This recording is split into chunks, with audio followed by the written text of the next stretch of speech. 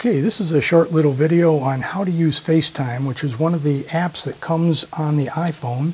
It's the green app that comes with the camera in the center that says Facetime, and it uses your contact list. And if somebody else has this app on their phone, you can do a video conference with that person. You simply press the phone and it goes to your contact list. And right down here, we're going to make a phone call to this person right here.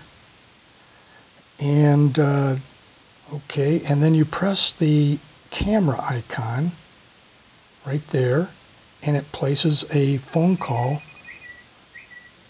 to the person who has the Facetime app.